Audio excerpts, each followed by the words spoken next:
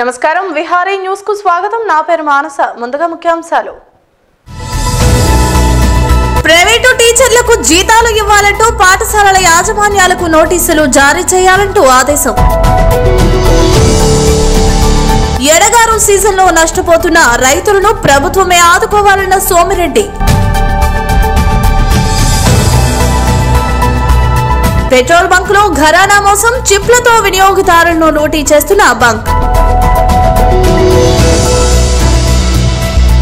ఘోర రోడ్డు ప్రమాదం ఒకే కుటుంబానికి చెందిన 3 మృతి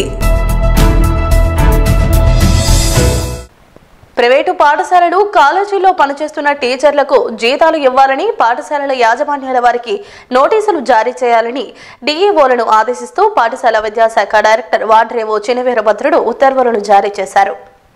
ప్రైవేటు పాఠశాలలు కాలేజీల్లో పనిచేస్తున్న ఉపాధ్యాయ అధ్యాపకులు జీతాలు ఇవ్వని యాజమాన్యాలపై చర్యలకు ప్రభుత్వం ఉపక్రమించింది. టీచర్లకు జీతాలు ఇవ్వని పాఠశాలల యాజమాన్యాల వారికి నోటీసులు జారీ చేయాలంటూ డీఈఓలను ఆదేశిస్తూ పాఠశాల విద్యాశాఖ డైరెక్టర్ వాడ్రేవో చినవీరభద్రుడు ఉత్తర్వులను జారీ చేశారు. లాక్డౌన్ విధించిన నాటి నుంచి ఇప్పటి వరకు ప్రైవేటు పాఠశాలల యాజమాన్యం వారు వేతనాలు చెల్లించడం లేదంటూ వాటిలో పనిచేస్తున్న ఉపాధ్యాయులు ఆవేదన వ్యక్తం చేస్తూ ఇదే విషయాన్ని ప్రభుత్వానికి విన్నవించుకున్నారు. దీనిపై సానుకూలంగా స్పందించిన ప్రభుత్వం ప్రైవేటు టీచర్లను యాజమాన్యం వారు ఆదుకోవాల్సిందేనంటూ స్పష్టం చేసింది. ఉపాధ్యాయులకు వేతనాలు ఇప్పించే బాధ్యతలను తీసుకోవాలని డీఈఓలకు ఆదేశాలు జారీ చేశారు. ఈ నేపథ్యంలో తగిన చర్యలు తీసుకోవాలంటూ కృష్ణా జిల్లా DEO MB Rajalakshmi deputy DEO ఎంఈఓలకు సూచించగా ఉపాధ్యాయులకు వేతనాలు ఇవ్వాలంటూ ఇవ్వని ప్రైవేటు పాఠశాలను గుర్తించాలని డీఈఓలకు తాజాగా పాఠశాల విద్యాశాఖ డైరెక్టర్ వాడ్రేవో చినవీరభద్రుడు ఉత్తర్వులను జారీ చేశారు. ఉపాధ్యాయులకు వేతనాలు ఇవ్వని యాజమాన్యాలకు నోటీసులు జారీ చేసి చట్ట ప్రకారం చర్యలకు సిద్ధం కావాలంటూ తాజాగా జారీ చేసిన ఉత్తర్వుల్లో పేర్కొన్నారు. దీంతో ప్రభుత్వ నిర్ణయంపై టీచర్లు హర్షం వ్యక్తం చేస్తున్నారు. జిల్లా కోవిడ్ కేర్ సెంటర్ గా ఏర్పాటైన తిరుపతి గోవిందరాజ సత్రాలలోని ఏర్పాట్లను జిల్లా collector doctor Narayana Bharat Gupta JCD Veerabrahmam అధికారులు పర్యవేక్షించారు.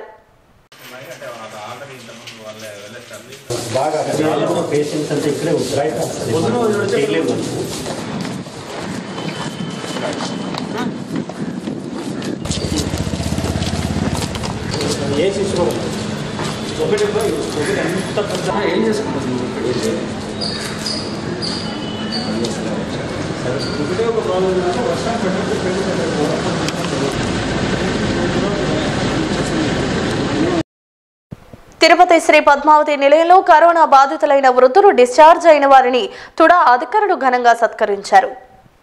తిరుపతి శ్రీ పద్మావతి నిలయంలో కరోనా బాధితులకు అందుతున్న సేవలు అభినందనీయమంటూ కోవిడ్ నుంచి కోలుకున్న నారాయణరాజు నాదముని అన్నారు. శ్రీ పద్మావతి నిలయంలో చికిత్స పొందిన 2 వృద్ధులు డిశ్చార్జ్ అయ్యారు. వీరిని తుడా ఉపాధ్యక్షుడు హరికృష్ణ, కార్యదర్శి లక్ష్మి ఘనంగా సత్కరించారు. ఈ సందర్భంగా అధికారులు మాట్లాడుతూ శ్రీ పద్మావతి నిలయం నుంచి ఇప్పటి వరకు 7,500 మంది డిశ్చార్జ్ అయ్యారంటూ మరో 900 మంది చికిత్స పొందుతున్నట్లు తెలిపారు. పద్మావతి నిలయం కోవిడ్ కేర్ సెంటర్ నుంచి ఈరోజు 2 పెద్దవాళ్ళు పూర్తి ఆరోగ్యవంతులై 80 సంవత్సరాలు దాటిన వాళ్ళు కోవిడ్ కేర్ సెంటర్లోనే ఉన్నారు. పూర్తిగా ఆరోగ్యంతో ఈరోజు వాళ్ళు డిశ్చార్జ్ అయి వెళ్తున్నారు. ఇప్పటివరకు దాదాపు 7,500 మంది కోవిడ్ బాధితులు పద్మావతి సెంటర్కి రావడం జరిగింది. అందులో ఒక 900 మంది ఇప్పుడు ప్రజెంట్గా ఉన్నారు. మిగతా వాళ్ళందరూ ఆరోగ్యంగా డిశ్చార్జ్ అయి వెళ్ళిపోయారు.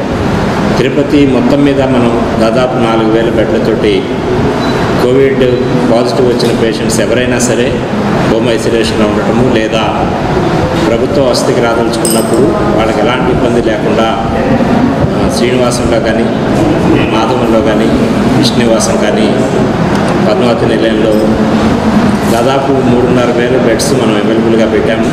ఇంకొక ఆరోగ్యంతో ఆనందంగా వాళ్ళు మళ్ళీ బయటకు వెళ్ళొచ్చు. ఆ మెసేజ్ ఇవ్వడం కోసమే ఈరోజు ఈ పెద్దవాళ్ళిద్దరినీ మనం వాళ్ళ విడుదల సందర్భం వాళ్ళు డిశ్చార్జ్ అవుతున్న సందర్భంగా ఇద్దరిని సన్మానించి ఈ వయసు వాళ్ళు కూడా ఆరోగ్యంగా బయటకు వెళ్తున్నారు కాబట్టి ఎవరు భయపడాల్సిన అవసరం లేదు. కానీ జాగ్రత్తలు తీసుకోండి. మీ ద్వారా ఇంకెవరికి వెళ్లకుండా లేదా మీకు ఒకరి ద్వారా సోకకుండా జాగ్రత్తలు తీసుకోండి. దురదృష్టవశాత్తు వచ్చినట్లయితే సరైన ఆరోగ్య పరిరక్షణ ద్వారా, సరైన ఆహారం ద్వారా దీని నుంచి చాలా తేలిగ్గా బయటపడవచ్చు.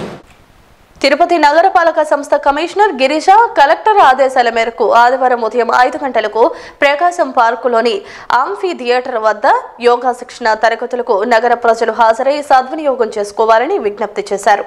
తిరుపతి మున్సిపల్ కార్పొరేషన్ ఈ రవివారం ఉదయాన్నే 5 గంటలకి ప్రకాశం పార్క్లో ఒక యోగా ట్రైనింగ్ క్లాసెస్ చేయడం జరుగుతుంది. Tirupati municipal corporation in association with యోగ్రామ్ Chittoor yoga association వాళ్ళతో కలిపి ఈ యొక్క ట్రైనింగ్ క్లాస్ని అరేంజ్ చేశాము. తిరుపతి పబ్లిక్ ప్రతి ఒక్కరు ఎవరు ఈ యోగా క్లాసెస్ని అటెండ్ అవ్వాలనుకుంటారు ప్రకాశం పార్క్ యాంఫీ థియేటర్లో రవివారం ఉదయాన్నే 5:30 గంటలకి ఉండాలని కోరుతున్నాము. కోవిడ్ నేపథ్యంలో ఇది ఒక చిన్న ఇంటర్వెన్షన్ ఎంసీటీ తరఫు నుంచి. ఎందుకంటే ఈ కోవిడ్ టైంలో మనము బ్రీదింగ్ ఎక్సర్సైజెస్ అదేవిధంగా ఇమ్యూనిటీ పెంచుకోవడానికి కొన్ని ఎక్సర్సైజెస్ ఇవన్నీ కూడా చేయాల్సిన అవసరం ఉంది. కాబట్టి ఈ యొక్క ప్రోగ్రామ్ని చేస్తున్నాము. ప్రతి ఒక్కరు ఇంట్రెస్ట్ ఉన్న వాళ్ళు పాల్గొనాలని కోరుతున్నాము. హీరో మోటార్ కార్పో సామాజిక సేవలు అభినందనీయమంటూ ఎమ్మెల్యే ఆదిమూలం కొనియాడారు. ఈ సందర్భంగా ఆయన చిత్తూరు జిల్లా సత్యవేడు ప్రభుత్వ ఆసుపత్రికి హీరో మోటార్ కార్పో అందించిన ఫస్ట్ రెస్పాండ్ మోటార్ అంబులెన్స్లను ప్రారంభించారు. చిత్తూరు జిల్లా సత్యవేడు ప్రభుత్వ ఆసుపత్రి ఆవరణలో జరిగిన కార్యక్రమంలో హీరో మోటార్ కార్పో ప్రభుత్వ ఆసుపత్రికి అందించిన ఫస్ట్ రెస్పాండ్ మోటార్ అంబులెన్స్లను ఎమ్మెల్యే ఆదిమూలం ప్రారంభించారు. ఈ సందర్భంగా ఎమ్మెల్యే మాట్లాడుతూ ప్రభుత్వ ఆసుపత్రికి అత్యవసర సేవలకు గాను హీరో మోటార్ కార్పో మోటార్ అంబులెన్స్లను అందించి సామాజిక స్పృహను చాటుకున్నారని అన్నారు. హీరో మోటార్ కార్పో సామాజిక సేవలు అభినందనీయమంటూ కొనియాడారు. కరోనా విపత్తు నేపథ్యంలో కూడా గత 4 నెలలుగా హీరో మోటార్ కంపెనీ యాజమాన్యం ఆహారాన్ని వలస కార్మికులకు ప్రభుత్వ శాఖలకు సంబంధించిన సిబ్బందికి పంపిణీ చేసిన విషయాన్ని గుర్తు చేశారు. భవిష్యత్తులో కూడా ఇదే స్ఫూర్తిని కొనసాగించాలని ఎమ్మెల్యే ఆదిమూలం కంపెనీ యాజమాన్యాన్ని కోరారు. ఈరోజు శుభదినం. మన ప్రాంతం సంబంధించి సత్యవేడ్ వైద్య శాఖకు ఇక్కడ పేద ప్రజలు సేవ చేయడానికి ప్రధానమైనటువంటి కంపెనీ హీరో వారి సౌజన్యంతో మరి బుల్లెట్ ప్రూఫ్ అయినటువంటిది హాస్పిటల్ వితరణ ఇవ్వడం ఈ సందర్భంగా అందరి తరఫున వారికి కృతజ్ఞతలు తెలియజేసుకుంటూ మొన్ననే కలెక్టర్ గారు దీన్ని లాంఛనం ప్రారంభం చేశారు. ఎవరైనా పేషెంట్కి ఎమర్జెన్సీ అయితే దాన్ని తీసుకుని వెళ్ళడానికి బైక్ అంబులెన్స్ చాలా ప్రతిష్టంగా తయారు చేసి ఎమర్జెన్సీగా అంబులెన్స్ లేని సందర్భాల్లో ఎక్కడైనా త్వరగా వెళ్ళాలంటే రోడ్డులో విపత్తు జరిగినప్పుడు కానీ ఏదైనా జరిగినప్పుడు కానీ అలాంటి ప్రదేశంలో ఇమీడియట్ కావాలంటే అంబులెన్స్ అవకాశం లేనప్పుడు ఇది ఇమీడియట్గా ఒకరి సహాయంతో ఈ బైక్ అంబులెన్స్ తీసుకెళ్ళి వారిని ఇమీడియట్గా తీసుకొచ్చి ప్రాణాలను రక్షించడానికి హాస్పిటల్ తీసుకొచ్చి ఇస్తే వైద్యులు సేవ చేయడానికి ఒక మంచి కార్యక్రమం. అందుకే దీంట్లో ముఖ్య ప్రధానంగా పోలీస్ యంత్రాంగం, వైద్యులు, సేవా నర్సులు వీళ్ళంతా కూడా నేను పాల్గొని మన హాస్పిటల్ సంబంధించి సర్టిఫికేట్ సంబంధించి ఒక బైక్ అంబులెన్స్ ఉంది అన్నటువంటిది మీ ద్వారా అవనీగా మనం చేసుకుంటూ ఇలాంటి పరికరాలు మనకు అవసరం. ఎడగారు సీజన్లో నష్టపోతున్న నెల్లూరు జిల్లా రైతులను ప్రభుత్వమే ఆదుకోవాలని టీడీపీ నేత మాజీ మంత్రి సోమిరెడ్డి చంద్రమోహన్ రెడ్డి కోరారు. ఈ సందర్భంగా ఆయన మీడియాతో మాట్లాడారు. ఇంచుమించు 8.5-9 లక్షల పుట్లు పడినాయి. అయితే ఈసారి ఈళ్లు దిగుబడి తగ్గింది. 2.5 పుట్టి 3 పుట్లు పండేదే కష్టమైంది. కానీ పెట్టుబడి పెరిగిపోయింది. 26,000 28,000 ఎకరాకు పెట్టుబడి అయిపోయింది. అయితే 1000 పదులు పుట్టి 10,000 కొంటున్నారు mediators, rice millers. 133354 NLR 3354 variety government department చెప్పి వేయిస్తే రైతులు నమ్మి వేస్తే 8,000కి కొంటున్నారు. అంటే కనీసం పెట్టిన పెట్టుబడి రావటంలా. ఈ రోజుకి గవర్నమెంట్ 54 టన్నులు కొనింది. ఇంకెప్పుడు మీరు ఎన్ని లక్షల టన్నులు కొనాలా? దాదాపు 7.5-8 లక్షల టన్నులు పంట దిగుబడి వస్తుంటే మీరు కనీసం ఒక 3 లక్షల టన్నులు 2 లక్షల టన్నులు కొనాలి కదా. మీరేం కొంటారని నమ్మకం పోయింది. రెండోది ఏంటంటే మే 25వ తేదీ ప్రధానమంత్రి గారు ఎంఎస్పీ రేట్లు పెంచుతూ ప్రకటించాడు. జూన్ 1 నుంచి అప్లికబుల్ అని చెప్పారు. దాంట్లో ఆ రోజు 19-20వ సంవత్సరానికి ఒక క్వింటాల్ రేటు 1835 రూపాయలు ఉండింది క్వింటాల్. జూన్ 1 నుంచి అది 53 రూపాయలు పెంచుతూ క్వింటాల్ 1888 రూపాయలకి పెరిగింది. అంటే ఈ సంవత్సరం జూన్కి ముందు గత సంవత్సరం పుట్టి రేటు 850 కేజీలు పుట్టి రేటు 15,597 రూపాయలు అయితే జూన్ 1 నుంచి ఈ సంవత్సరం పుట్టి 16,048 రూపాయలు. అంటే పుట్టికి 451 రూపాయలు పెరిగింది. ఎకరాకి 3 పుట్లు పడితే 1,351 రూపాయలు ఈ సంవత్సరం ఎంఎస్పీ ప్రకారం వస్తుంది. వీళ్ళు ఏమంటున్నారు డిపార్ట్మెంటు, అది అక్టోబర్ నుంచి అప్లై అవుద్ది, దీనికి అప్లికబుల్ కాదు అంటున్నారు. కానీ మీరేం రికార్డ్ చేసినారు? ఈ ఎడగారు మనకి బయట ప్రాంతాల్లో ఖరీఫ్ ఎట్నో నెల్లూరు జిల్లాలో ఖరీఫ్ వచ్చి మనకి ఎడగారు కింద. మీరు ఖరీఫ్ అని చెప్పేసి రికార్డ్ చేస్తున్నారు.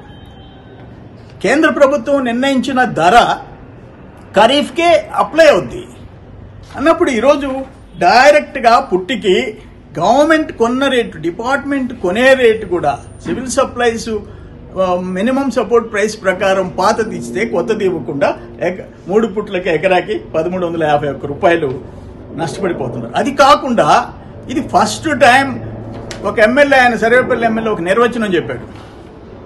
850 కేజీలు ఒక పుట్టి, మనం ఏమంటామంటే 20 తూములు ఒక పుట్టి అంటాం. ఒక తూముకి 43 కేజీలు ఇస్తాం. 850-860 కేజీలు పుట్టిగా నిర్ణయిస్తాం. ఆయన 960 కేజీలు నిర్ణయించాడు. అక్కడ 1000 అంటే 200 కేజీలు ఎక్స్ట్రా తీసుకుంటారు. 850కి 1050 కేజీలు తీసుకుంటున్నారు. ఇప్పుడు ఎట్టుందంటే పుట్టి నిర్వచనమే మారిపోయింది. పుట్టి అంటే 20 తూములు, ఏదు అంటే 5 తూములు, 4 ఏదువులు అంటే ఒక పుట్టి, అవన్నీ పోయినాయి. కొత్త రూల్ పెట్టేసేసారు వీళ్ళు. అంటే టన్ను కంటే కూడా ఒక టన్ అంటే 1000 కేజీలు, 1000 కేజీలను మించి పుట్టికి డబ్బులు ఇస్తుంటే కొలుసుకునేది మోర్ దాన్ ఏ టన్, డబ్బులు ఇచ్చేది పుట్టి రేటు. ఆ పుట్టి రేట్లో 16,000 రూపాయలు ఎంఎస్పి ఉంటే వాళ్ళు కొనేది 8,000. సగ్గాటికి సగం. నేనేమంటానంటే మీరు కొనలేరు, కొంటే 1,00,000 పుట్లు కూడా మీరు కొనలేరు. దాదాపు 8 లక్షల పుట్టికి కనీసం 600, 6,000, 7,000 లెక్కన 500 కోట్ల రూపాయలు ఒక్క ఎడగారు పంటలో 500 కోట్ల రూపాయలు రైతులు నష్టపడిపోతున్నారు. నేనేమంటానంటే మీరు రాజకీయాలు పక్కన పెట్టి మీ శక్తి ఎంత ఉందో ఎమ్మెల్యేలు, సీనియర్ ఎమ్మెల్యేస్, మంత్రులు ప్రభుత్వంతో చెప్పి అయా 33-54 కానీ 10-10 కానీ 1010 కానీ 8,000, 10,000 కొంటున్నారు. తీవ్రంగా ఒక్కొక్క రైతు మినిమం 21,000 నుంచి 22-23,000 ఒక ఎకరాకి నష్టపోతున్నారు.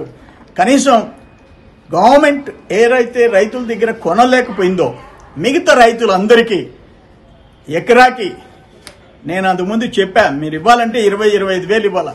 కనీసం 15,000 రూపాయలు ఆ పంట వేసిన రైతుకి నష్టపరిహారంగా మీరు ఇవ్వాలా, కాంపెన్సేషన్ అని చెప్పేసి మీరు ఒప్పించి ఆ రైతులకు న్యాయం చేయమని చెప్పేసి నేను విజ్ఞప్తి చేస్తున్నాను. గూడూరులోని వనజాకృష్ణ కళ్యాణ మండపంలో నెల్లూరు జిల్లా కేంద్ర సహకార బ్యాంక్ చైర్మన్ ఆనం విజయ్ కుమార్ రెడ్డి ఆధ్వర్యంలో కోట, వాకడు బ్రాంచీల సమీక్ష సమావేశం జరిగింది. ఈ సమావేశంలో ముఖ్య అతిథిగా ఎమ్మెల్యే వరప్రసాదరావు పాల్గొన్నారు. గూడూరులోని వనజాకృష్ణ కళ్యాణ మండపంలో నెల్లూరు జిల్లా కేంద్ర సహకార బ్యాంక్ చైర్మన్ ఆనం విజయ్ కుమార్ రెడ్డి ఆధ్వర్యంలో జరిగిన గూడూరు, కోట, వాకడు బ్రాంచ్ల సమీక్ష సమావేశంలో ఎమ్మెల్యే వెలగపల్లి వరప్రసాదరావు పాల్గొన్నారు. ఈ సందర్భంగా ఎమ్మెల్యే మాట్లాడుతూ ముఖ్యమంత్రి రైతులకు ఎన్నో రకాలుగా సహాయం చేస్తూ వారిని ఆదుకుంటున్నారని సమాజానికి ఆదర్శవంతంగా స్వర్ణయుగంగా ఉందంటూ హర్షం వ్యక్తం చేశారు. రైతు భరోసా కేంద్రాల ద్వారా రైతులకు వారు చేసే సహాయం మరువలేనిదని కొనియాడారు. బడ్జెట్లో 5,000 కోట్లతో ధరల స్థిరీకరణ, విపత్తులో రైతులను ఆదుకునుట మరో 2,000 కోట్లు కేటాయించారంటూ పేర్కొన్నారు. ప్రతి మండలంలో వ్యవసాయ ఉత్పత్తులు దాచుకోవడానికి గోదాముల నిర్మాణం, నాణ్యమైన ఉచిత విద్యుత్ సౌకర్యం, కస్టమ్ హైరింగ్ సెంటర్స్ ద్వారా ఆధునికమైన మిషన్లు రైతులకు అందేటట్లు ఏర్పాటు చేస్తున్నారని అన్నారు. వ్యవసాయ రంగం మనకు చాలా ముఖ్యమైందని, వ్యవసాయం ఆర్థిక రంగానికి వెన్నెముక లాంటిదంటూ రైతులు ఎన్నో బాధలు పడుతున్నారని, వారికి మనం ఏం చేసినా కూడా వారి రుణం తీర్చుకోలేమని కొనియాడారు. అనంతరం జిల్లా కేంద్ర సహకార బ్యాంక్ చైర్మన్ ఆన విజయ్ కుమార్ రెడ్డి మాట్లాడుతూ సీఎం జగన్మోహన్ రెడ్డి వ్యవసాయ రంగ అభివృద్ధి కొరకు ఎన్నో చేస్తున్నారని, భవిష్యత్తులో కూడా వ్యవసాయ రంగం అభివృద్ధి కృషి చేస్తుంటారని తెలిపారు. ఈ కార్యక్రమంలో వైఎస్ఆర్సీపీ కేంద్ర కార్యనిర్వాహక మండలి సభ్యులు కొడవలూరు ధనంజయ రెడ్డి, సిఎస్సి సభ్యులు ఎల్లసిరి గోపాల్ రెడ్డి, బ్యాంక్ ముఖ్య కార్యనిర్వహణాధికారి Ramanareddy, bank general manager Saritha, వాకడు single window అధ్యక్షులు Kodavalur Bhaktavatsal Reddy, DCCB bank director Madhu Yadav, YSRCP party నాయకులు మరియు బ్యాంక్ అధికారులు, రైతులు పాల్గొన్నారు. రివ్యూ ఎక్కడ పొరపాటు ఉంది, ఎక్కడ మాకు మంచి జరుగుతుంది, ఏది చేస్తే సొసైటీకి బాగుపడుతుంది, ఏది చేస్తే ఈ బ్రాంచ్ అభివృద్ధి చెందుతుందని మీరు ఇచ్చేటటువంటి సలహాలు ఎంతో ఉపకరిస్తాయి ఈ ప్రాంత రైతులకే అని చెప్పి మనవి చేస్తూ, తప్పనిసరిగా ఇటువంటి కార్యక్రమాలు ప్రతి 3 నెలలకి నేను ఎక్కడో చోట మన సొసైటీ వీలైతే మీ బ్రాంచెస్ దగ్గర కానివ్వండి, ఒక్కొక్కసారి ఒక్కొక్క చోట అందరం కలుస్తాం, ఏమి జరుగుతుంది అనేది మాట్లాడదాం, ఏమి చేయొచ్చు అనేది మాట్లాడదాం. అధికారంలో ఏదైనా లోపాలు ఉన్నాయా, లేకపోతే అక్కడ మీ దగ్గర ఉన్నటువంటి సిఈఓలు అందరూ సరిగ్గా పనిచేస్తున్నారా, లేకపోతే రైతులు మనం కరెక్ట్గా వాళ్ళని అకౌంట్ ఫార్ చేస్తున్నామా లేదనేటటువంటి ప్రతి ఒక్క అంశాన్ని మనం గమనించినట్లయితే మొట్టమొదటిగా చెప్తున్నది, మేము పై ఆఫీసర్లు కూడా చెప్తున్నది, అధ్యక్షుడు ఎవరైతే ఈరోజు ఆ స్థానాల్లో ఉన్నారో వాళ్ళు కనుక దృష్టి పెట్టి గట్టిగా పని చేస్తే కింద వాళ్ళు పొరపాటు చేసేదానికి అవకాశం ఉండదు, రైతులకు మేలు చేసిన వాళ్ళు అవుతారని చెప్పి అలాగే ఉచిత విద్యుత్ చేయడం కానివ్వండి, అన్ని విధాలు కూడా. ఎందుకంటే మన రాష్ట్రం ముఖ్యంగా రైతులు, వ్యవసాయం మనకి ఆర్థిక రంగంలో వెన్నెముక లాంటిది. మనం కేవలం రైతులు ఏదో సుఖంగా ఉన్నారు, బాగున్నారు అనుకుంటుంటాం చాలాసార్లు. వాళ్ళు ఎన్ని విధాలుగా బాధపడుతున్నారో మనం ఒక్కసారి తెలుసుకుంటే మనం ఏమి చేసినా కూడా మన రుణం తీర్చుకోలేము వారికి. ఎందుకంటే అన్ని విధాలు కూడా సమాజాన్ని కాపాడుతున్న వారు ఎవరంటే ఆ రైతులు. ఏ విధంగా చెప్తాను ఒక్కసారి.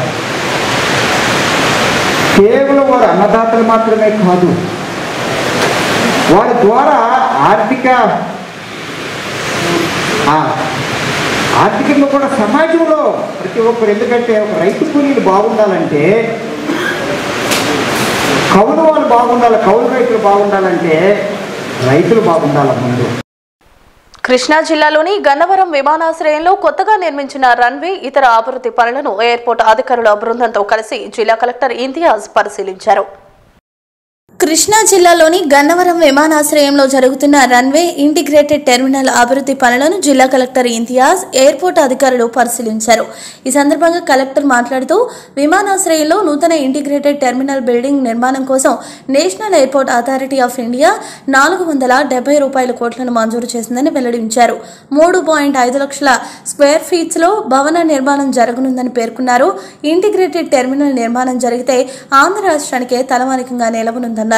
ఇంటిగ్రేటెడ్ టెర్మినల్ బిల్డింగ్ మంజూరుకు ముఖ్యమంత్రి వైఎస్ జగన్మోహన్ రెడ్డి ఎంతో కృషి చేశారన్నారు. ఈ నిర్మాణంతో ప్రయాణికులకు అన్ని సౌకర్యాలు అందుబాటులోకి రానున్నాయని కలెక్టర్ ఇంతియాజ్ పేర్కొన్నారు. నెల్లూరు జిల్లా ఆత్మకూరు నియోజకవర్గ ప్రజల కష్టాలను జిల్లా కలెక్టర్కి విన్నవించేందుకు నియోజకవర్గ ఇన్ఛార్జ్ శ్రీధర్ ఆధ్వర్యంలో జనసేన నాయకులు, కార్యకర్తలు ర్యాలీని చేపట్టారు.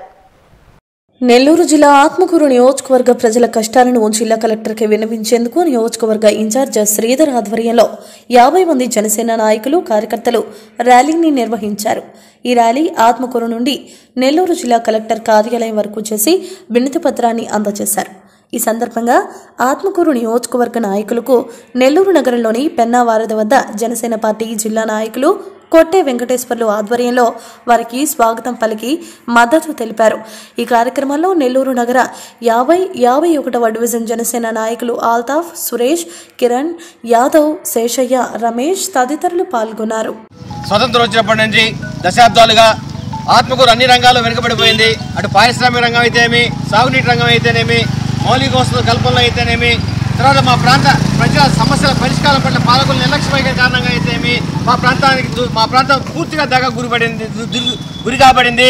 ఈ నిర్లక్ష్యమే మా ప్రాంత వాసులను ప్రత్యేక జిల్లా సాధన పురుగొల్పింది. మా ప్రాంతంలో ముఖ్యంగా ప్రధానమైన సమస్యలు నడికొడి కాళహస్తి రైల్వే మార్గం నిధులు లేక ఆపేశారు.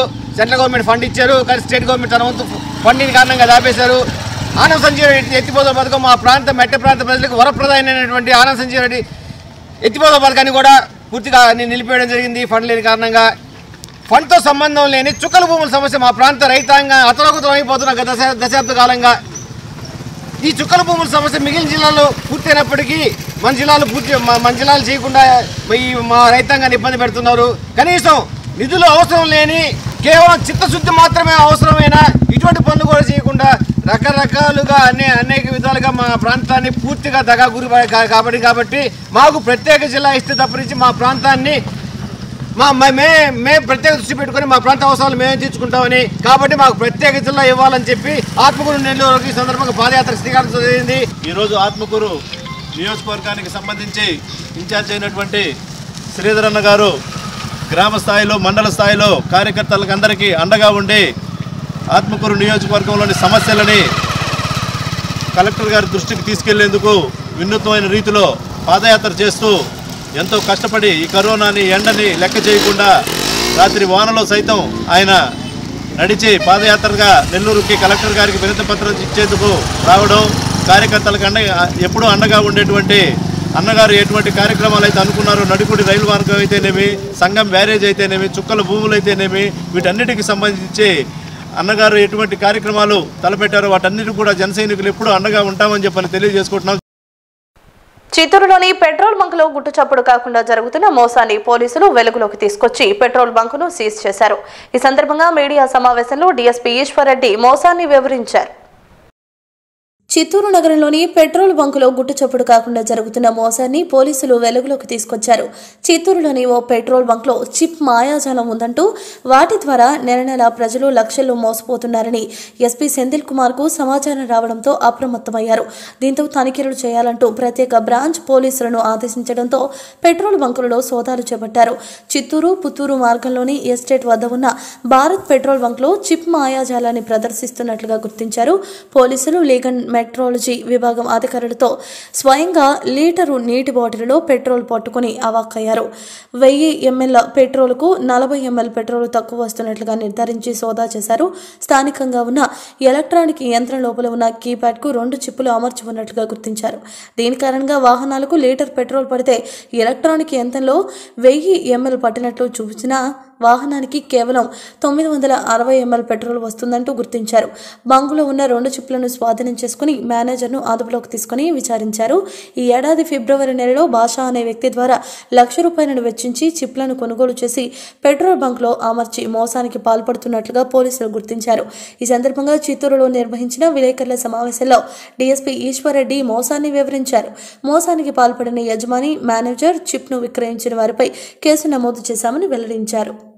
ఈ చిత్తూరు టౌన్లో కొన్ని పెట్రోల్ బంక్స్లో పెట్రోల్ తక్కువ క్వాంటిటీలో ఇస్తున్నారు. అంటే 1 లీటర్కు దాదాపు 40 ml 50 ml దాకా తక్కువ వస్తున్నాయని చెప్పేసి ఇన్ఫర్మేషన్ రావడంతో లీగల్ మెట్రాలజీ వాళ్ళ డిపార్ట్మెంట్ని కూడా సంప్రదించి పోలీసు వారి కంబైన్డ్ రైడ్ చేయడం జరిగింది.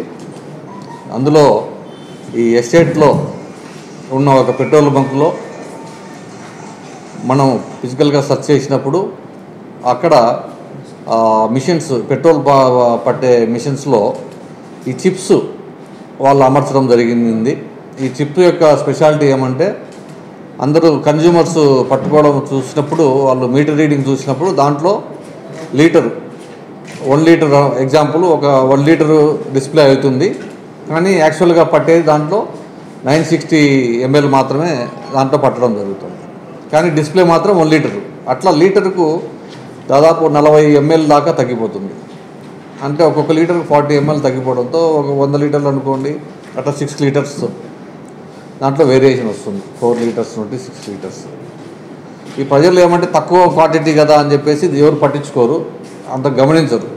ఏదో ఒక 1 లీటర్కి ½ లీటర్ పోతే తెలిసిపోతుంది, కానీ తక్కువ క్వాంటిటీ పోతే, కానీ బల్క్లో మాత్రము చాలా ఎక్కువ అమౌంట్లో మిగులుతుంది వాళ్ళకు.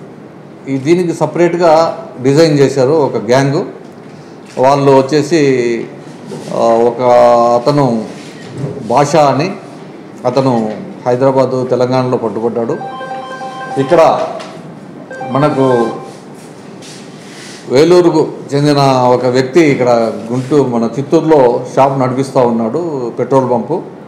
అతని పేరు శ్రీనివాసు. అతను హైదరాబాదులో దొరికిన భాష అనే వ్యక్తి సహాయంతో ఈ చిప్స్ అరేంజ్ చేయడం జరిగింది. ఈ చిత్తూరులో మన షాపే కాకుండా వేరే పట్టణాల్లో కూడా ఈ గ్యాంగ్ అనేక పెట్రోల్ బంకులలో ఈ చిప్స్ అమర్చడం జరిగింది. ఇది ప్రజలను మోసగించడం ఈ పరిపాటి అయిపోయింది చాలామందికి. ఇటువంటి హైటెక్ చీటింగ్ను ప్రజలు కూడా గమనించాలి. చాలామంది మీటర్ రీడింగ్ కూడా చూసుకోకుండా నమ్మకంతో పోతూ ఉంటారు. మీటర్ రీడింగ్ చూసినా కూడా ఇటువంటి మోసాలు జరుగుతూ ఉన్నాయి. ఇటువంటి ఏమైనా దృష్టిలోకి వస్తే మీరు ప్రజలను పోలీసులకు చెప్పవలసిందిగా కోరుతున్నాము. చిత్తూరు జిల్లా కురబలకోట మండలం నందిగరెడ్డిగారిపల్లె క్వారీలో ప్రమాదవశాత్తు బండలు విరుగుపడి 2 కూలీలు మృత్యువాత పడ్డారు. చిత్తూరు జిల్లా కురబలకోట మండలం నందిరెడ్డిగారిపల్లె క్వారీలో ప్రమాదవశాత్తు బండలు విరిగిపడ్డాయి. బండలను తొలగించేందుకు నాట్లు పెట్టడానికి డ్రిల్ చేస్తుండగా బండరాలు ఒక్కసారిగా విరిగిపడ్డాయి. ఈ సంఘటన స్థలంలో పనిచేస్తున్న 2 కూలీలు మృతి చెందారు. మృతి చెందిన కూలీలు ఒకరు బీహార్, మరొకరు ఒరిస్సాకు చెందిన వారిగా గుర్తించారు. సంఘటనా స్థలంలో విరిగిపడిన బండరాలను జేసీబీ సాయంతో ముతువేడు పోలీసులు తొలగించారు. తూర్పుగోదావరి జిల్లా మండపేటలో ఓ మహిళ అక్రమ సంబంధం పెట్టుకుని ప్రియుడితో కలిసి భర్తపై హత్యాయత్నానికి పాల్పడింది. మండపేటలో ఇలాగా నేను టైల్ పొట్టి పెట్టుకుని నేను మా ఫ్యామిలీతో నేను బతుకుతున్నానండి. బతుకుతుంటే ఈ లోపల ఈ పడాల సతీష్ అన్న ఆయన కుర్రాడు మా ఆవిడకి మీరు ఏ రకంగా మందు పెట్టి ఏ రకంగా మబ్బి పెట్టి భయపెట్టాడో తెలియదు నాకు. గత కొన్ని సంవత్సరాలుగా ఆవిడతో సంబంధం పెట్టుకుని ఆవిడ లంగ తీసుకుని అక్కడ సంబంధం పెట్టుకుని ఆ తర్వాత ఇప్పుడు రాను నన్ను చంపడానికి 2 కలిసి ప్లాన్ చేసుకుని నన్ను చంపడానికి ప్రయత్నం జరుగుతుందని నాకు అర్థం కాలేదండి.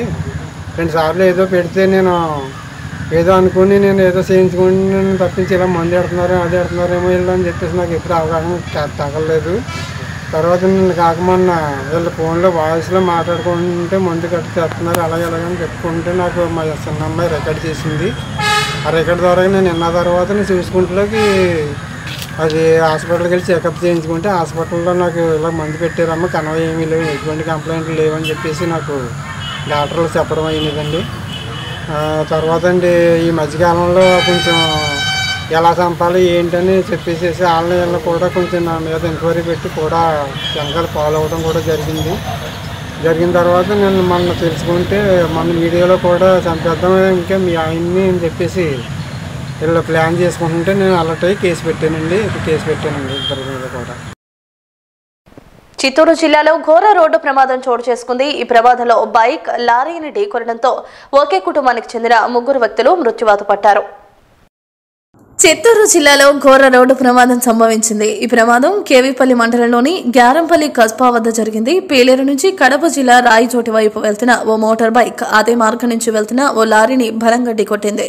దీంతో బైక్ పై వెళ్తున్న ఒక్కో కుటుంబానికి చెందిన 3 అక్కడికక్కడే మృతి చెందారు. మరణించిన వారిలో 2 ఏళ్ల చిన్నారి కూడా ఉంది. సమాచారం అందుకున్న పోలీసులు వెంటనే ఘటనా స్థలానికి చేరుకుని మృతుడు చిన్న గొట్టిగల్లుకు చెందిన శంకరప్ప, హారిక, చిన్నారి లిల్లీగా గుర్తించారు. కర్నూలు జిల్లా గడవేముల మండలం గణి గ్రామం వద్ద జరిగిన అన్యాయం పైన న్యాయం జరిగిన విధానానికి నంద్యాల సబ్ కలెక్టర్ని గ్రామస్తులు కలిసి ధన్యవాదాలు తెలిపారు. కర్నూలు జిల్లా గడవేముల మండలం గనిగ్రామంలో జరిగిన అన్యాయంపై జరిగిన తగు న్యాయానికి ధన్యవాదాలు తెలుపుతూ గనిగ్రామ రైతులు నంద్యాల సబ్ కలెక్టర్ని కలిశారు. గత కొన్ని సంవత్సరాలుగా గనిగ్రామ రైతులకు సంబంధించిన సాగు భూమి అన్యాక్రాంతం కావడంతో రైతులు కొన్ని నెలలుగా పోరాటం చేస్తున్నారు. అయితే గత జూలై నెలలో గనిగ్రామ రైతులందరూ కలిసి ఇంటర్నేషనల్ హ్యూమన్ రైట్స్ ఆంధ్రప్రదేశ్ రాష్ట్ర చైర్మన్ ని కలిసి వారికి జరుగుతున్న అన్యాయాన్ని గురించి వినతిపత్రం సమర్పించారు. ఆ తర్వాత international human rights Andhra Pradesh chairman ఈ విషయంపై జిల్లా కలెక్టర్ని కలిసి సమస్య గురించి వివరించారు. జిల్లా కలెక్టర్ ఈ విషయమై సమగ్ర విచారణ చేపట్టాలని నంద్యాల సబ్ కలెక్టర్ కి ఆదేశించారు. సబ్ కలెక్టర్ గనిగ్రామ ఎంఆర్ఓని కలిసి విచారణలో నిజానిజాలు చేపట్టి జిల్లా కలెక్టర్ కి నివేదిక పంపారు. దీంతో గదవేముల ఎంఆర్ఓని అందుకు సహకరించిన వారిని సస్పెండ్ చేస్తూ ఆదేశాలను జారీ చేశారు. అంతటితో గనిగ్రామ ప్రజలు హ్యూమన్ రైట్స్ ఆంధ్రప్రదేశ్ రాష్ట్ర చైర్మన్ దేవరశెట్టి పరమేశ్వరికి వారి కమిటీ సభ్యులకు నంద్యాల సబ్ కలెక్టర్ ని కలిసి ధన్యవాదాలు తెలుపుతూ ఎవరి భూములు వారికి హక్కులు కల్పించి న్యాయం చేయాలని కోరారు. ఈ సందర్భంగా వారు స్పందించి త్వరలో గ్రామానికి వచ్చి పరిశీలన చేసి న్యాయం చేస్తామని అన్నారు. ఈ కార్యక్రమంలో ఇంటర్నేషనల్ హ్యూమన్ రైట్స్ ఆంధ్రప్రదేశ్ రాష్ట్ర చైర్మన్ దేవరశెట్టి పరమేశ్వర, జనరల్ సెక్రటరీ మధు, రవి, వీరభద్ర, ఈశ్వర్, కిరణ్ కుమార్, గ్రామ రైతులు దాదాపు 50 మంది దాకా పాల్గొన్నారు. ఒక సంతోషకరమైన వాతావరణంలో ఉపాధ్యాయ దినోత్సవం రోజున మేడం గారిని కలిసాము. ఆమె కూడా మనస్ఫూర్తిగా రైతులకు గనిగ్రామ ప్రజలకు చేస్తామని చెప్పి హామీ ఇచ్చారు. అందుకు మేము శ్రద్ధగా ఆమెకు నమస్కారాలు తెలియజేస్తున్నాము. గనిగ్రామంలో ఉండే రైతులకు ఎటువంటి ఇబ్బందులు కలిగినా, ఎటువంటి సహాయ సహకారాలు కావాలన్నా ఎల్లవేళలా ఇంటర్నేషనల్ హ్యూమన్ రైట్స్ మీకు అండగా ఉంది. మేము ఖచ్చితంగా మేడం గారి దగ్గరికి వచ్చి ఆమె యొక్క సలహా సంప్రదింపులతో మీకు సర్వవేళలా న్యాయం జరిగేదానికి విధాలు మేము ప్రయత్నం చేస్తామని చెప్పి అన్ఆథరైజ్డ్ మ్యూటేషన్స్ అన్నీ కూడా నేను రివర్ట్ చేస్తాను. మళ్ళీ same previous status I will do that and I'm requesting all the petitioners who are aggrieved by any of the actions done previously, they can approach me and they can let me know whatever that is. And one more thing, if anything like this happens again in any other mandal, I will take action. Strict action will be taken. Anantapuram జిల్లా కళ్యాణదుర్గం మండల కేంద్రంలోని tea సర్కిల్లో ప్రతిపక్ష నేత అభివృద్ధిని అడ్డుకుంటున్నాడంటూ YCP యువజన విభాగం, YCP విద్యార్థి విభాగం ఆధ్వర్యంలో వైసీపీ నాయకులు చంద్రబాబు దిష్టిబొమ్మను దహనం చేశారు. అనంతపురం జిల్లా కళ్యాణదుర్గం మండల కేంద్రంలోని టీ సర్కిల్లో అభివృద్ధిని అడ్డుకోవడాన్ని నిరసిస్తూ వైసీపీ యువజన విభాగం, విద్యార్థి విభాగ నాయకులు చంద్రబాబు దిష్టిబొమ్మను దహనం చేశారు. సీఎం జగన్మోహన్ రెడ్డి మన రాష్ట్ర అభివృద్ధి కోసం చేస్తుంటే చంద్రబాబు అడ్డుకోవడం విచారకరమంటూ ఆవేదన వ్యక్తం చేశారు. అభివృద్ధిని అడ్డుకోవడం చంద్రబాబు దిగజారుడుతనానికి నిదర్శనమంటూ మండిపడ్డారు. ముఖ్యమంత్రి వైఎస్ జగన్మోహన్ రెడ్డి ప్రవేశపెట్టిన సంక్షేమ పథకాలను, ప్రజల ఆకాంక్షలను అడ్డుకోవడమే చంద్రబాబు పనిగా పెట్టుకున్నారని విమర్శించారు. అభివృద్ధి, సంక్షేమ పథకాల కోసం అమలు చేస్తూ సుపరిపాలన అందించడం ఒక్క ముఖ్యమంత్రి జగన్మోహన్ రెడ్డికే సాధ్యమంటూ కొనియాడారు. అనంతపురం కదిరి డివిజన్ పరిధిలో ఉన్న బీసీ హాస్టల్లో పనిచేస్తున్న 25 మంది అవుట్సోర్స్ ఉద్యోగులకు ఏపీ సిఓఎస్ ద్వారా ఉద్యోగ భద్రతా గుర్తింపు కార్డులను పంపిణీ చేశారు. అనంతపురం కదిరి డివిజన్ పరిధిలో ఉన్న బీసీ హాస్టల్లో పనిచేస్తున్న 25 మంది అవుట్సోర్స్ ఉద్యోగులకు ఏపీ సిఓఎస్ ద్వారా మంజూరైన ఉద్యోగ భద్రతా గుర్తింపు కార్డులను బీసీ సంక్షేమ శాఖ కదిరి డివిజన్ అధికారి గంగాద్రి, బీసీ ప్రచార కమిటీ జిల్లా అధ్యక్షులు, వైఎస్ఆర్సీపీ నాయకులు సంపంగి గోవర్ధన్ చేతుల మీదుగా అవుట్సోర్స్ ఉద్యోగులకు ప్రభుత్వ భద్రతా గుర్తింపు కార్డులను పంపిణీ చేశారు. అయితే ఈ సందర్భంగా కదిరి బీసీ వెల్ఫేర్ ఆఫీస్ వద్ద ఏర్పాటు చేసిన ఈ కార్యక్రమానికి క్లాస్ 4th ఉద్యోగుల సంఘం జిల్లా అధ్యక్షులు కోటకొండ కృష్ణప్ప సభాధ్యక్షులుగా వ్యవహరించిన ఈ కార్యక్రమంలో బీసీ సంక్షేమ శాఖ అధికారి గంగాద్రి, బీసీ నాయకులు సంపంగి గోవర్ధన్ మాట్లాడారు. Andhra Pradesh outsourcing service corporation AP cos ద్వారా రాష్ట్రంలో వేలాది మంది అవుట్సోర్సింగ్ ఉద్యోగులకు భద్రత కల్పించి నెల నెలా బకాయిలు లేకుండా జీతాలు వచ్చే విధంగా ఉద్యోగులకు ఈఎస్ఐ, ఈపీఎఫ్ విధానాలను సక్రమంగా అమలయ్యే విధంగా ప్రభుత్వం చర్యలు తీసుకుంటుందని అన్నారు. అవుట్సోర్సింగ్ ఉద్యోగుల విషయంలో భద్రత కల్పించి వారిని ప్రభుత్వం అన్ని రకాలుగా ఆదుకుందని అన్నారు. ఈ కార్యక్రమంలో క్లాస్ 4th ఉద్యోగుల సంఘం అధ్యక్షులు కోటకొండ కృష్ణప్ప, వార్తెల్లు సుబ్బరాయుడు, జయరామిరెడ్డి, మహబూబ్ బాషా, లీలావతి, గిరిజన విద్యార్థి నాయకులు రాంప్రసాద్, హాస్టల్ స్టాఫ్ సోము, శ్రీరాములు, 25 మంది అవుట్సోర్సింగ్ ఉద్యోగులు తదితరులు పాల్గొన్నారు. ఆంధ్రప్రదేశ్ రాష్ట్ర ప్రభుత్వం ఏర్పాటైనప్పటి నుండి 2019లో శ్రీ వైఎస్ జగన్మోహన్ రెడ్డి గారు ముఖ్యమంత్రి అయినప్పటి నుండి మరి బడుగు బలహీన వర్గాల అందరి సంక్షేమమే ధ్యేయంగా ప్రభుత్వ సంక్షేమ పథకాలకి రూపురేఖలు మార్చినటువంటి మహా గొప్ప ముఖ్యమంత్రి వైఎస్ జగన్మోహన్ రెడ్డి గారు. మరి రాష్ట్రంలో అనేక సంక్షేమ కార్యక్రమాలు నిర్వహిస్తున్నారు, మీ అందరికీ తెలుసు. మరి వివిధ ప్రభుత్వ శాఖల్లో పనిచేసేటువంటి ఉద్యోగస్తులు ఎవరైతే ఉంటారో వాళ్ళని డివిజన్లుగా విభజించడం జరిగింది. క్లాస్ 1, 2, 3, 4 అట్లా. అంటే ప్రభుత్వం నియామకాలు జరిపినప్పుడు మరి అవుట్సోర్సింగ్ ద్వారా ఎవరైతే నియామకాలు చేపట్టి ఉంటారో వాళ్ళంతా క్లాస్ 4 కిందకి వస్తారు. వీరందరూ కూడా ఇంతకుముందు ఏం చేసేవాళ్ళంటే ఒక ఏజెన్సీలు ఉండేవి అనమాట. రాష్ట్ర వ్యాప్తంగా కొన్ని వందల ఏజెన్సీలు ఉండేటివి, ప్రైవేట్ ఏజెన్సీలు. ఆ ప్రైవేట్ ఏజెన్సీల ద్వారా మరి ప్రభుత్వ సంక్షేమ హాస్టల్స్లో దళారీ వ్యవస్థను రద్దుపరచడం, ప్రైవేట్ ఏజెన్సీలను తీసివేయడం, రాష్ట్ర స్థాయిలో ఒక కార్పొరేషన్ వ్యవస్థ, ఒక ఇన్స్టిట్యూషన్ ఏర్పాటు చేయడం, ఆ ఇన్స్టిట్యూషన్ ద్వారా నియామకాలను జరపడం, తర్వాత కోతలు లేకుండా జీతాలను అందజేయడం.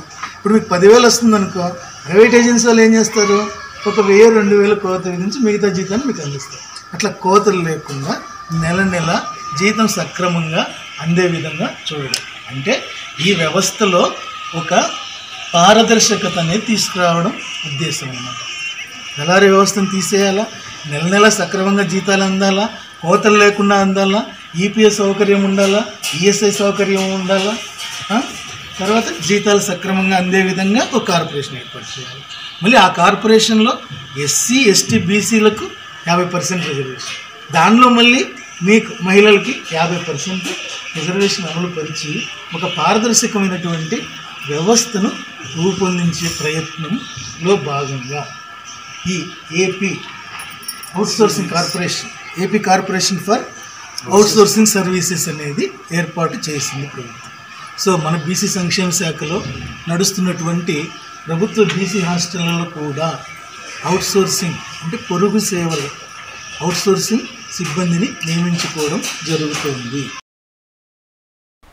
నవరత్నాలలోని ఇళ్ల స్థలాల కోసం స్థలాలు ఇవ్వలేదని దళితులపై అక్రమ కేసులు పెట్టడం అన్యాయమంటూ దళిత సంఘర్షణ సమితి ఆధ్వర్యంలో నెల్లూరులోని వీఆర్సీ వద్ద ధర్నా చేపట్టారు. నవరత్నాలలోని ఇళ్ల స్థలాల కోసం స్థలాలు ఇవ్వలేదని దళితులపై అక్రమ కేసులు పెట్టడం అన్యాయమంటూ దళిత సంఘర్షణ సమితి ఆధ్వర్యంలో మనుబోలు మండలం బద్వేలు వెంకన్నపాలెం దళితవాడకు చెందిన వారు నెల్లూరులోని వీఆర్సీ వద్ద ధర్నా బాటపట్టారు. ఈ సందర్భంగా అంబేద్కర్ కు నివాళులర్పించారు. అనంతరం వారు మాట్లాడుతూ మనుబోలు మండలం బద్వేలు వెంకన్నపాలెం దళితవాడలో 250 మంది కుటుంబాల వారు ఉంటున్నారని, వారికి గత ప్రభుత్వంలో ఇళ్ల స్థలాలు ఇచ్చారని, అయితే వాటిని జగనన్న నవరత్నాలలోని ఇళ్ల స్థలాల కోసం ఇవ్వాలంటూ తహసీల్దార్ ముప్పతిప్పులు పెడుతున్నారంటూ ఆవేదన వ్యక్తం చేశారు. మా మనుబోలు మండలం బద్వేలు వెంకన్నపాలెంలో దళితులకి ఇచ్చే దాదాపు 5-6 సంవత్సరాల క్రితము ఇళ్ల స్థలాలు ఇచ్చినారు. అది 30 ఎకరాలు రాజశేఖర రెడ్డి గారు ఉన్నప్పుడు ఇచ్చారు. దాన్ని తీసి 3 ముక్కలు చేసి, ఆ భూమిని 3 ముక్కలు చేసి 9 ఎకరాలుగా దళితులకి ఇస్తామంటే మేమందరం అయ్యా మేము ఒప్పుకోలేదు. ఎందుకంటే మాకు గతంలో ఇచ్చిన పొలాన్ని అంటే అది గోవర్ధన్ రెడ్డి గారు చెప్పారు అని చెప్పి తప్పుడు కేసులు ఎన్ని అంటే 107 తప్పుడు ఆర్డీఓ గారు కేసు పెట్టించి 40 ఊరు మొత్తాన్ని ప్రతి గ్రామాన్ని తిప్పుతున్నారు, జిల్లా మొత్తం తిప్పుతున్నారు. ఇది ఎంత దుర్మార్గము. అదేవిధంగా 40 మంది మళ్ళీ ట్రెస్పాస్ కింద ఒక కేసు పెట్టారు, మళ్ళీ ఆత్మహత్య చేసుకుపోయారని కేసు పెట్టారు. మొత్తం 7 కేసులు పెట్టాడు. అంటే ఒక్కొక్క కేసులో 40 మంది, మొత్తం ఊరు 250 మందిని పెట్టి వాలంటీర్లు బెదిరించి, వాలంటీర్లు దళితులకి వ్యతిరేకంగా ధర్నా చేయించి, విఆర్ఓలు విఆర్ఏలు వాళ్ళందరూ కలిసి ఒక పక్క దళితుల్లోనే వాళ్ళు ఆ దళితులకి ఈ దళితులకి వ్యతిరేకంగా పనిచేయటం. అంటే మీకు ఉద్యోగాలు తీసేస్తాం, మీ దళితులందరూ యూనిట్గా ఉంటే మేము ఒప్పుకోము, వాళ్ళందరూ ఇళ్ల స్థలాలు వద్దని ఆ భూమి మీదే ఆ స్థలమే కావాలంటున్నారు. ఎంత దుర్మార్గం ఈ ప్రభుత్వము. నెల్లూరు జిల్లా ఉదయగిరిలోని గవర్నమెంట్ హైస్కూల్ వద్ద జిల్లా సాధన సమితి అధ్యక్షులు డాక్టర్ వేణుగోపాల్ ఆధ్వర్యంలో ఉదయగిరిని జిల్లా చేయాలని డిమాండ్ చేస్తూ సమావేశం జరిగింది. నెల్లూరు జిల్లా ఉదయగిరి ప్రాంతంలోని గవర్నమెంట్ హైస్కూలులో శనివారం జిల్లా సాధన సమితి అధ్యక్షులు డాక్టర్ వేణుగోపాల్ ఆధ్వర్యంలో ఉదయగిరిని జిల్లా చేయాలని డిమాండ్ చేస్తూ సమావేశం నిర్వహించారు. ఈ సందర్భంగా ఆయన మాట్లాడుతూ అన్ని మండలాల్లో ఉదయగిరి జిల్లా ఏర్పాటు చేయాలని, ఇక్కడ ప్రజల స్థితిగతులు, ఇక్కడ ప్రజల జీవన విధానం బాగుపడాలి అనే ఉద్దేశంతో ఈ ఉద్యమాన్ని ప్రారంభిస్తున్నామని పేర్కొన్నారు. అన్ని మండలాల్లో కూడా ర్యాలీలతో పాటు గ్రామాన తిరిగి ప్రజలను ఉదయగిరి జిల్లా అవసరమని చైతన్యపరచడం జరుగుతుందని పేర్కొన్నారు. ఉదయగిరి జిల్లా కావాలని పోస్టు కార్డు ఉద్యమాన్ని నిర్వహించడం, పోస్టు కార్డుల ద్వారా ఉదయగిరి జిల్లా ఆవశ్యకతను ముఖ్యమంత్రికి వివరించడం, ఉదయగిరి జిల్లా కావాలని చర్చా కార్యక్రమాలను నిర్వహించడం జరుగుతాయని అన్నారు. ఉదయగిరిని జిల్లా, నెల్లూరు జిల్లా కలెక్టర్ని కలిసి ఉదయగిరి జిల్లా యొక్క ఆవశ్యకతను నివేదిక రూపంలో మేము రిప్రజెంటేషన్ ఇవ్వడం జరిగిందని తెలిపారు. స్వాతంత్రం వచ్చి 70 సంవత్సరాలైనా కానీ ఉదయగిరి ప్రాంతం అభివృద్ధి చెందలేదు, నిరాదరణకు గురైంది. ఇక్కడ ఉండే ప్రజలు పనులు లేక వలసపోతా ఉన్నారు. ఇక్కడ సరైనటువంటి విద్యా సౌకర్యాలు కానీ, వైద్య సదుపాయాలు కానీ, రవాణా సౌకర్యాలు కానీ ఇవన్నీ ఏమీ లేవు. కాబట్టి మేము జిల్లాను ఈరోజు అడుగుతా ఉన్నాము మిత్రులారా. కాబట్టి మా కష్ట నష్టాలను, ఈ ప్రాంతంలో ఉండేటువంటి ప్రజల బాధలను మీరు గుర్తెరిగి మాకు జిల్లా ఇవ్వాలని చెప్పి మేము కోరుతా ఉన్నాము. అదేవిధంగా ఈ జిల్లా పోరాటానికి మా శాసనసభ్యులు గౌరవనీయులు శ్రీ మేకపాటి చంద్రశేఖర్ రెడ్డి గారు కూడా తమ మద్దతును ప్రకటించడం జరిగింది. రేపు 7వ తేదీ జరిగేటువంటి కలెక్టరు గారి చర్చా కార్యక్రమంలో మీరు కూడా వచ్చి మీ అభిప్రాయాలను తెలియపరచండి అని చెప్పి చెప్పడం జరిగింది. ఈ విధంగా వారికి ప్రత్యేకంగా ధన్యవాదాలు తెలుపుకుంటున్నాను. ఇదే కాకుండా మిత్రులారా, 21 మెట్ట మండలాలను కలిపి ఉదయగిరి జిల్లాగా ప్రకటించాలని చెప్పి మేము కోరుతా ఉన్నాము. తూర్పుగోదావరి జిల్లా ఆలమూరు మండలంలోని చేయూత అనే పేరుతో ఓ వాట్సాప్ గ్రూప్ సభ్యులు వరద ముంపు ప్రాంతాలకు చేయూతను అందించారు. వరుసగా 2 సార్లు వరదలు వచ్చి తూర్పుగోదావరి జిల్లా ఆలమూరు మండలంలో పలు గ్రామాలు నీట మునిగాయి. పంట పొలాలన్నీ వరద నీటిలో వారం రోజుల పాటు నానిపోగా ఈ పరిస్థితిలో దానా లేక ఆవులు, గేదెలు అలమటించాయి. వాటి మీద ఆధారపడిన పాడి రైతులు అయోమయంలో కొట్టుమిట్టులాడారు. నిత్యం కంటికి రెప్పలా చూసుకునే పశువులు రోజుల తరబడి తిండి కోసం ఆరాటపడుతుంటే రైతులు కంట తడిపెట్టారు. పశువులు ఎదుర్కొంటున్న ఈ దయనీయ పరిస్థితి వీడియోలు, ఫోటోలు కూడా వైరల్ అవుతున్నాయి. అయితే దీంతో బడుగు వాణిలంక ప్రజలకు మావంతు చేయూత అనే పేరుతో ఉన్న వాట్సాప్ గ్రూప్ సభ్యులు స్పందించారు. దేశ విదేశాల్లో ఉన్న యువకులు ఈ పశువుల దానాకు 89,000 రూపాయలను విరాళాలుగా ఇచ్చారు. వాటితో శుక్రవారం 140 మంది రైతులకు ఒక్కొక్కరికి 25 కేజీల చొప్పున తవుడును పంపిణీ చేయగా ఆలమూరు మార్కెట్ కమిటీ మాజీ చైర్మన్ దూలం రామలింగేశ్వరరావు గ్రామ పెద్దల చేతుల మీదుగా ఈ పంపిణీ జరిగింది. ఈ చేయూత పేరుతో ఎరుబండి ప్రసాద్, దూలం వినోద్, కొండరెడ్డి చిన్న, కలిదిండి బాలకృష్ణ, వీరా సత్యనారాయణ యువకులు ఇటువంటి సేవా కార్యక్రమాలు చేయడానికి కొనియాడారు. లాక్డౌన్ సమయంలో కూడా గ్రామస్తులకు ఈ గ్రూప్ సభ్యులు నిత్యావసర వస్తువులను పంపిణీ చేశారు. కర్నూలు జిల్లా ఆందోళనలో బీఎస్పీ రాష్ట్ర పిలుపు మేరకు ఆర్డీఓ ఆఫీస్ వద్ద బహుజన సమాజ్ పార్టీ నాయకులు నిరసన బాట పట్టారు. కర్నూలు జిల్లా ఆందోళనలో బీఎస్పీ రాష్ట్ర పిలుపు మేరకు ఆర్డీఓ ఆఫీస్ ముందు బహుజన సమాజ్ పార్టీ నాయకులు నిరసన వ్యక్తం చేశారు. ఈ సందర్భంగా బీఎస్పీ జిల్లా అధ్యక్షుడు శాంతప్ప మాట్లాడుతూ వైసీపీ ప్రభుత్వం నూతనంగా 39వ జీవోను రద్దు చేయాలని, దళితుల పారిశ్రామికవేత్తలకు నష్టం కలుగుతుందంటూ అన్ని ఆర్డీఓ ఆఫీస్ ముందు నిరసన వ్యక్తం చేశామని అన్నారు.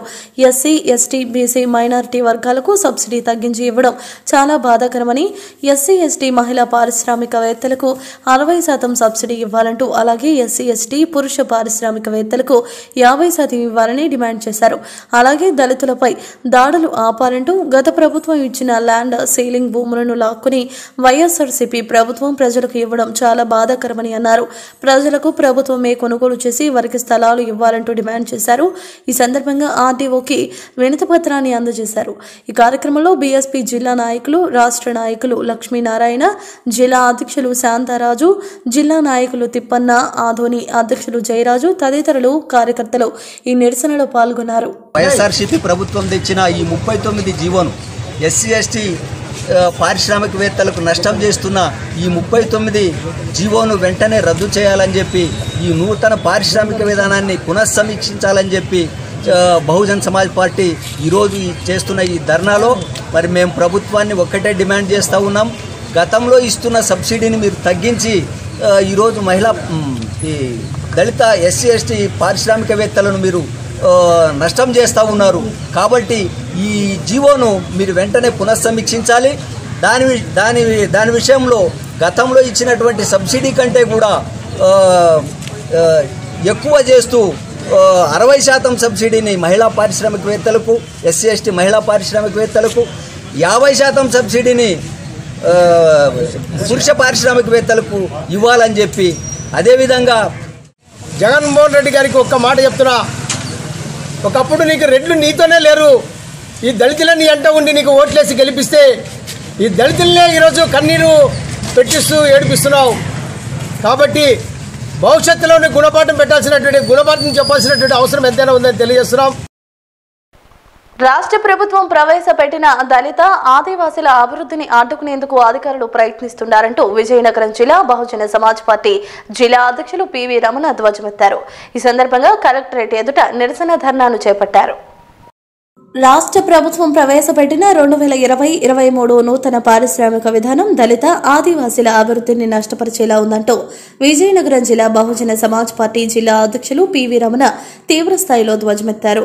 ఈ సందర్భంగా కలెక్టరేట్ ఎదుట నిరసన ధర్నాను నిర్వహించి నూతన పారిశ్రామిక విధానం పత్రాలను తగులబెట్టారు.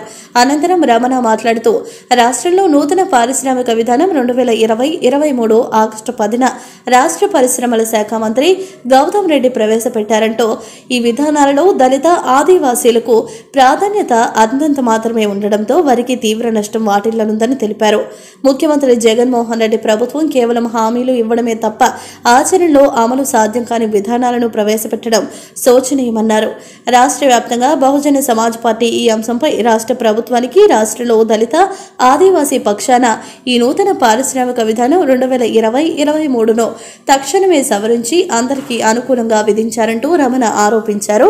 ఎస్సీ ఎస్టీలకు ఉండేలా చర్యలు తీసుకోవాలని రమణ డిమాండ్ చేశారు. జగన్మోహన్ రెడ్డి గారి ప్రభుత్వం ప్రవేశపెట్టిన నూతన పారిశ్రామిక విధానం 2023ను తక్షణమే సవరించాలని రాష్ట్ర అధ్యక్షులు గడ్డం సంపత్రావు గారి ఆదేశాల మేరకు అన్ని జిల్లా కేంద్ర కలెక్టర్ కార్యాలయాల వద్ద నిరసన కార్యక్రమం తెలియజేస్తూ మరి జగన్మోహన్ రెడ్డి గారు విడుదల చేసిన ఈ యొక్క జీరో కాపీలని తగలబెట్టి నిరసన తెలియజేస్తున్నాం.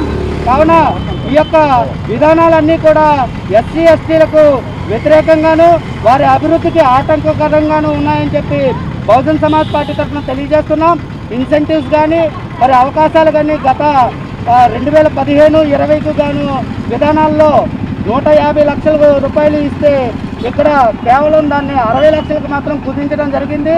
అంతేకాకుండా ఎలక్ట్రిసిటీ సబ్సిడీ ₹1.50 ఇస్తే ఈయన ఈ యొక్క కొత్త విధానంలో ₹1.25 కుదించడం జరిగింది.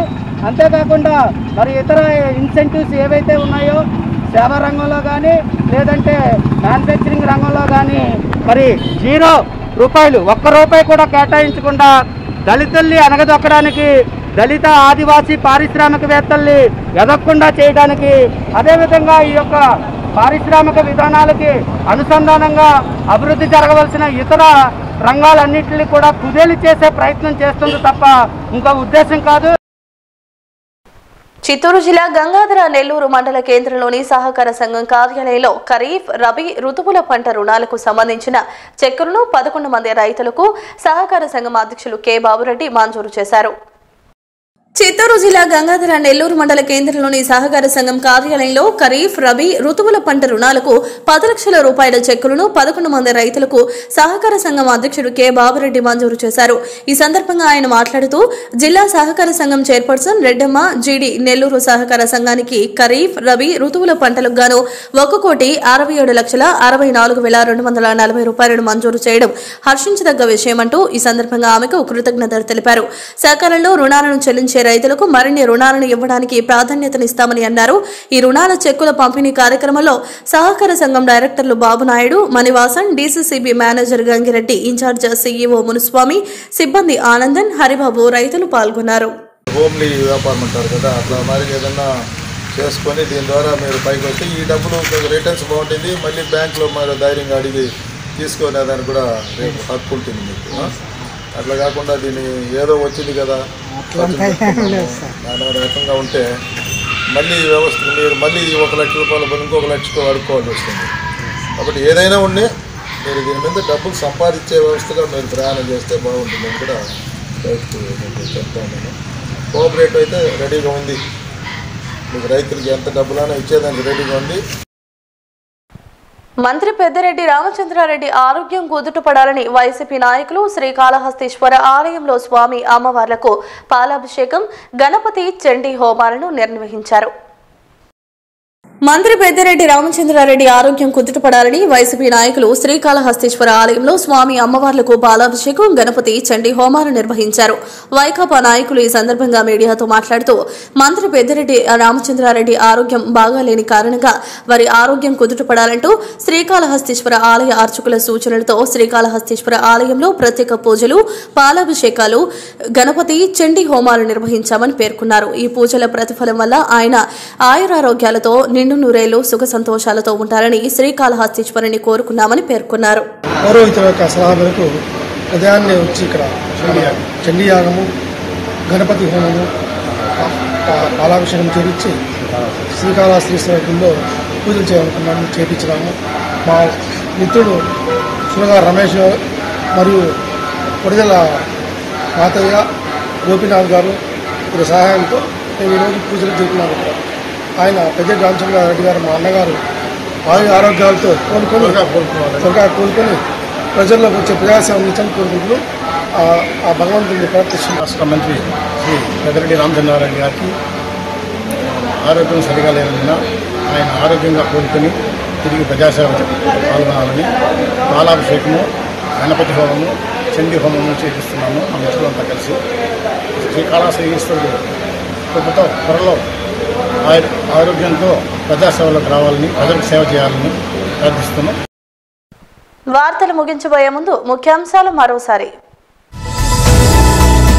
ప్రైవేటు టీచర్లకు జీతాలు ఇవ్వాలంటూ పాఠశాలల యాజమాన్యాలకు నోటీసులు జారీ చేయాలంటూ ఆదేశం. ఎడగారు సీజన్లో నష్టపోతున్న రైతులను ప్రభుత్వమే ఆదుకోవాలన్న సోమిరెడ్డి.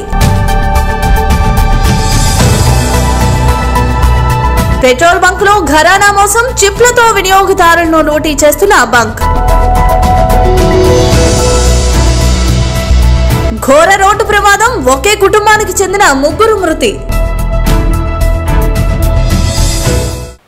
విహారీ న్యూస్ ఇంతటితో సమాప్తం. తిరిగి మరలా ప్రసారమయ్యే విహారీ న్యూస్ లో మళ్ళీ కలుసుకుందాం.